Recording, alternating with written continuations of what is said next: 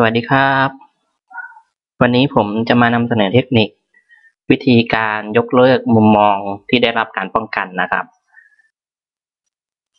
เชื่อว่าหลายคนนะครับที่ดาวน์โหลดไฟล์มาจากอินเทอร์เน็ตนะครับก็จะเห็นเหมือนแบบนี้นะครับก็คือมีป๊อปอัพสีเหลืองตรงนี้นะครับมีแถบสีเหลืองนะครับแล้วก็มีปุ่มเปิดใช้งานการแก้ไขนะครับซึ่งไอ้ตัวเนี้ยเป็นการเตือนนะครับเตือนผู้ใช้งานนะครับว่าไฟล์ที่ดาวน์โหลดมาจากอินเทอร์เน็ตเนี้ยอาจจะไม่ปลอดภัยนะครับหรือไฟล์นี้อาจมีไวรัสอันนี้เป็นข้อความเตือนเฉยๆนะครับในที่นี้นะครับผมจะมานำเสนอก็คือทุกครั้งที่เราเปิดไฟล์ที่มาจากอินเทอร์เน็ตแล้วพร้อมที่จะพิมพ์งานเลยก็คือพร้อมที่จะแก้ไขเลยนะครับในที่นี้นะครับในไฟล์เนี้ยผมปิดไปก่อนแล้วก็ลองเปิดมาดูอีกทีดิโอเคยังให้เปิดเหมือนเดิมเพราะว่าไฟล์นี้ผมโหลดมาจากอินเทอร์เน็ตนะครับในที่นี้นะครับให้คลิกที่ปุ่มนี้นะครับปุ่มเปิดใช้งานการแก้ไขก่อน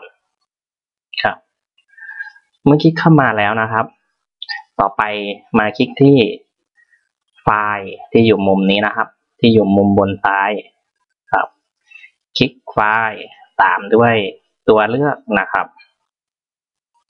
เมื่อคลิกเข้ามาแล้วนะครับตัวเลือกของ Word นะครับจะพบหน้าต่างของตัวเลือกของ Word นะครับให้มาคลิกที่ศูนย์ความเชื่อถือนะครับต่อไปก็มาคลิกที่การตั้งค่าศูนย์ความเชื่อถือนะครับจากหน้าต่างของศูนย์ความเชื่อถือนะครับให้มาคลิกที่ตัวเลือกความเป็นส่วนตัวขออภัยครับมุมมองที่ได้รับการป้องกันนะครับจะเห็นว่ามุมมองที่ได้รับการป้องกันมีติ๊กอยู่3ตัวนะครับในที่นี้ผมจะขอเอาที่ติ๊กเอาไว้เนี่ยครับเอาออกทั้ง3ตัวเลยนะครับก็คือไฟล์มาจากอินเทอร์เน็ตให้มีมุมมองการป้องกันไหมบอกว่าไม่เอา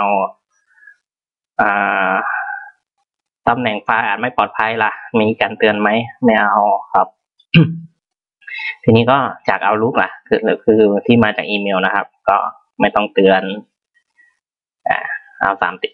3ติ๊กตรงนี้ออกนะครับต่อไปก็มาคลิกที่ตกลง